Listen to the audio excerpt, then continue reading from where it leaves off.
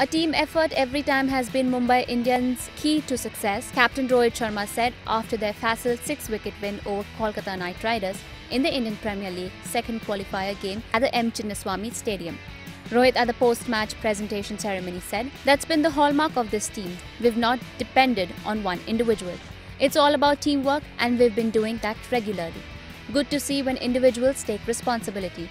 We've been working hard, so we don't want to shy away from going into the finals the hard way. We deserve to be in the finals. We've played really good cricket through the tournament. We played a great game today. When you have a performance like that, it gives you confidence. Bowlers set the game up for us," Rohit said. Lauding his bowlers, the Indian opener said, "Their performance was very pleasing. Taking wickets at the regular intervals, we always knew that wicket wasn't going to be easy, so we wanted to restrict the score. Karan Sharma bowled really well and set the game up for us. It's something we've been talking about. We all know Bumrah is a wicket-taking bowler.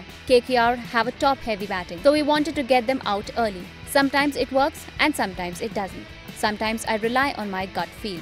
We kept changing bowlers," he said on handing Bumrah the new ball.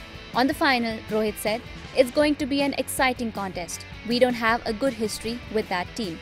We have to focus on what we need to do as a team. Hyderabad is a different venue, so we need to assess conditions quickly.